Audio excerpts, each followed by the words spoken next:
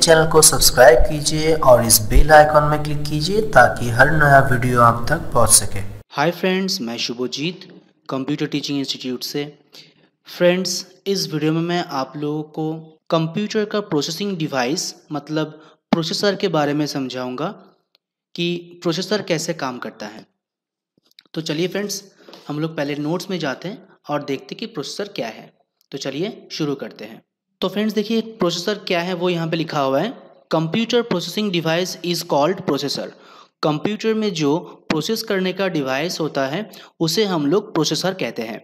It help us to solve arithmetical and logical solutions. मतलब computer में जो भी मैथमेटिकल्स और लॉजिकल प्रॉब्लम्स हम लोग को करना पड़ता है उसका जो सॉल्यूशन मतलब उसका जो रिजल्ट हम लोग पाते हैं या देखते हैं या हम लोग को मिलता है रिजल्ट, वो रिजल्ट को करने के लिए एक्चुअली प्रोसेसिंग डिवाइस मतलब प्रोसेसर ही काम करता है।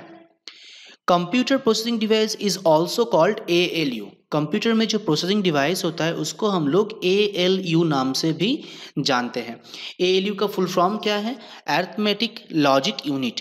अरिथमेटिक लॉजिक यूनिट का मतलब है कि जो यूनिट मैथमेटिकल और लॉजिकल प्रॉब्लम्स का सॉल्यूशन करने के लिए कंप्यूटर में है या कंप्यूटर के मदरबोर्ड में है उसे हम लोग ALU कहते हैं, जो कि हम लोग का प्रोसेसिंग डिवाइस या प्रोसेसर है। अब देखिए CPU का फुल फॉर्म हम लोग सभी जानते हैं, मतलब जो लोग कंप्यूटर मोटा मोटी जानते हैं वो लोग को सभी को पता है कि सेंट्रल प्रोसेसिंग यूनिट होता है CPU का फुल फॉर्म।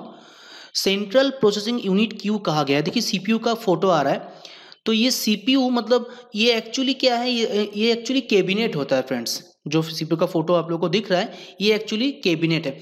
अच्छा ठीक है फ्रेंड्स, एक काम करते हैं, पहले आप लोग को प्रोसेसिंग डिवाइस भी दिखा देते हैं। देखिए प्रोसेसिंग डिवाइस यहाँ पे फोटो में आ रहा है। प्रोसेसिंग डिवाइस मतलब जो प्रोसेसर है वो एक छोटा सा डिवाइस है जो कंप्यूटर में पूरा अरिथमेटिकल एंड लॉजिकल मतलब मैथमेटिकल और लॉजिकल जो भी प्रॉब्लम्स है उसका सॉल्यूशन कर रहा है। और CPU क्या है? अब देखिए CPU का फोटो यहाँ पे दिख रहा है। CPU क्या है? CPU है सेंट्रल प्रोसेसिंग यूनिट। मतलब कंप्यूटर में जो भी काम हम लोग कर रहे हैं वो सिर्फ मैथमेटिकल और लॉजिकल प्रोसेसिंग नहीं, जो भी कुछ काम कंप्यूटर में हो रहा है मतलब जिसके ज़रिए कंप्यूटर चल भी रहा है, और मानिए कि जो भी हम लोग कंप्यूटर को ऑन करने के बाद से ऑफ करने तक जो भी काम कंप्यूटर में कर रहे हैं वो सारा काम लेकिन ये CPU के अंदर हो रहा है। इसीलिए आप लोग देखिएगा कि CPU के साथ ही सारा इनपुट और आउटपुट डिवाइस अटैच किया हुआ रहता है। CPU के साथ मॉनिटर, CPU के साथ कीबोर्ड, CPU के साथ ही माउस और CPU के साथ ही हम लोग को प्रिंटर को भी ऐड करके चलाना पड़ता है। मतलब ये है सेंट्रल प्रोसेसिंग सिस्टम, मतलब ये एकदम मेन चीज़ है और इसीलिए इसको कंप्यूटर का ब्रेन भी कहा जाता है। देखिए यहाँ पे लिखा हुआ है कि CPU is a main part of computer system. CPU is commonly referred to as a brain of our computer.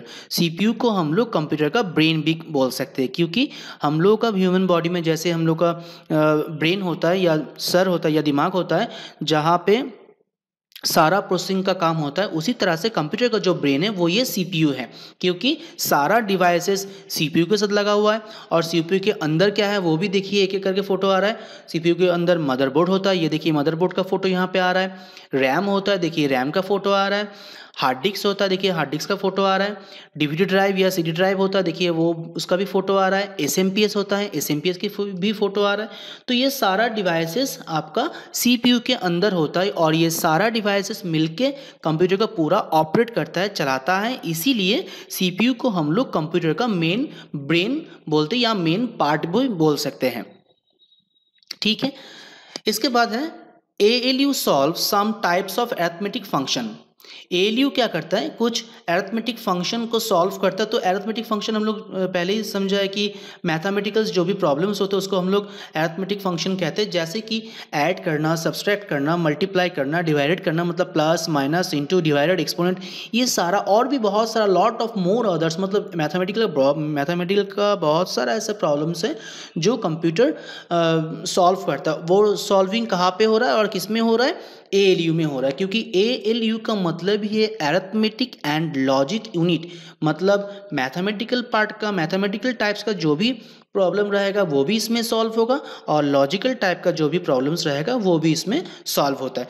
और लॉजिकल में क्या क्या प्रॉब्लम्स हम लोग देखते हैं जिसका सॉल्व ये ALU कर सकता है। देखिए यहाँ पे लिखा हुआ है, this unit also perform some logical operations like greater than, less than, greater than और इक्वल टू, लेस देन और equal to, not equal to and many others. तो ग्रेटर देन लेस देन का मतलब क्या होता है, जब हम लोग सपोज फ्रेंड्स आप लोगों में से जिसको जिसको एक्सेल थोड़ा बहुत पता है, या बहुत सारे ऐसे जो है कि एक्सेल पता भी नहीं है, ठीक है कोई प्रॉब्लम नहीं है, हम समझा देते हैं। तो जिसको एक्सेल पता होगा वो जानते होंगे कि ग्रेटर देन का मतलब क्या होता है। ग्रेटर देन मतलब कोई एक नंबर के ऊपर हम लोग देखना चाहते हैं, कि सपोज मानिए कि कोई एक फॉर्मूला हम लोग अप्लाई करना चाहते हैं एक्सेल में, कि हम लोग को कहा गया है कोई एक कंडीशन अप्लाई करना है, कि हम लोग को कहा गया है कि टोटल जिसका इसके ऊपर है, मतलब टोटल जिसका सपोज मानो कि आपको ग्रेड कैलकुलेशन करने के लिए कहा गया है और बोला गया है कि 400 के ऊपर अगर टोटल किसी का है तो उसको हम लोग A ग्रेड में रखेंगे। तो वहाँ पे हम लोग को ग्रेटर देन 400 देना पड़ेगा, मतलब क्योंकि आपको बोला गया है कि 400 के ऊपर हम लोग को देखना है, तो हम लोग को लिखना होगा ग्रेटर देन 400। तो यहाँ पे आएगा कंप्यूटर में दिखेगा, एक्सेल में जो रिजल्ट आएगा उसमें हम लोग को 400 के ऊपर जिसको मार्क्स मिला है उस सबका ग्रेड A आ जाएगा। उसी तरह से लेस देन में भी अगर लेस देन देखना चाहते कि हम लोग देखना चाहते कि 200 के नीचे जिसको मिला है उसको फेल होगा दिखेगा, तो लेस देन 200 लिखना होता है। देखिए कैसे लिखना होता है, वो साइड में दिखा रहा है कि ग्रेटर देन 400 और लेस देन 400 कैसे हम लोग ग्रेड कैलकुलेशन में देखते हैं या करते हैं फॉर्मूला। देखिए पूरा फॉर्मूला यहाँ पे दिख रहा है कि एक्सेल में अगर हम लोग एक ग्रेड निकालने का फॉर्मूला अप्लाई करते हैं तो उसमें कैसे लिखना पड़ता है। तो ये फॉर्मूला में आप देख ही पा रहे कि कहीं पे कोई प्लस माइनस इंटू डिवाइडेड वाला कोई सिंबल लेकिन फ्रेंड्स इसमें नहीं है, ये टोटल ही एक लॉजिकल प्रॉब्लम्स है। तो फ्रेंड्स इस तरह का प्रॉब्लम्स का सॉल्यूशन भी कंप्यूटर हम लोग का करता है जो कि ALU में होता है। अब ग्रेटर देन हो गया, लेस देन हो गया। ग्रेटर देन और इक्वल्स टू का मतलब क्या है? ग्रेटर देन और इक्वल्स टू का मतलब है कि जो नंबर के साइड में हम लोग ग्रेटर देन इक्वल्स टू का साइन लगाया है, या तो ग्रेटर देन इक्वल्स टू जो नंबर लिखे हैं उसका मतलब है, सपोज माने कि हम लिखे हैं ग्रेटर देन इक्वल्स टू 400, तो इसका मतलब हुआ कि कंप्यूटर सर्च करना स्टार्ट करेगा 400 से अपर वैल्यू को सर्च कर। और हम लोग अगर लेस देन और इक्वल टू लिखते हैं तो उसमें क्या होगा ना, उसमें कंप्यूटर सर्च करेगा जो नंबर हम लोग less than equals to number के मतलब लेस देन इक्वल्स टू देके जो नंबर लिखेंगे उस नंबर से स्टार्ट करके नीचे का नंबर वो सर्च करेगा। ये है ग्रेटर देन और less than equals to, greater than और इक्वल टू और लेस देन इक्वल्स टू के एग्जांपल्स। और नॉट इक्वल टू का काम आता है, मानिए कि कोई एक टेबल में से हम लोगों को नहीं देखना है ऐसा कोई नंबर, मतलब अगर ऐसा है कि हम लोग को देखना है इस टाइप का नंबर या उस नंबर को जिस नंबर में 200 नहीं है। मानिए कि कोई एक टेबल है, उस टेबल में से आप लोगों को नहीं देखना है ऐसा नंबर है 200, मतलब आपको कंप्यूटर तब क्या दिखाएगा, पूरा टेबल में से जिस जिसको 200 मिला है वो सबको छोड़ के सभी को, बाकी सभी को दिखाएगा आप लोग को। तो इस तरह से फ्रेंड्स फॉर्मूला अप्लाई किया जाता है एक्सेल में। तो एक्सेल का पूरा लेसन्स का जो भी हम लोग का सिलेबस में है वो सारा आप लोग को दिखाएंगे, कोई प्रॉब्लम नहीं है, तब अच्छी तरह से समझ जाइएगा। तो हम लोग ये समझ गए कि कंप्यूटर का प्रोसेसिंग डिवाइस जो है वो प्रोसेसर होता है, ठीक है। इसका नाम हम लोग ALU भी जानते हैं क्योंकि ये मैथमेटिकल और लॉजिकल ये दोनों प्रॉब्लम्स का सॉल्व करता है, इसलिए हम लोग इसको ALU भी बोल सकते हैं। और कंप्यूटर को जो CPU होता है, जिसको हम लोग फुल फॉर्म मतलब जिसको पूरा नाम हम लोग जानते हैं इसका सेंट्रल प्रोसेसिंग यूनिट, ये क्या करता है कंप्यूटर में सारा जो कंट्रोलिंग का काम हो रहा है, जो भी कुछ काम कंप्यूटर में हो रहा है एकदम ऑन होने से ऑफ होने तक सारा काम इस CPU में हो रहा है। और जो भी डिवाइसेस होता है वो CPU के साथ ही हम लोग को कनेक्ट करना पड़ता है। ये सब हम लोग मोटा मोटी जान गए। इसके बाद देखते हैं कि टाइप्स क्या होता है प्रोसेसर का। देखिए यहाँ पे है, there are many types of processors are available.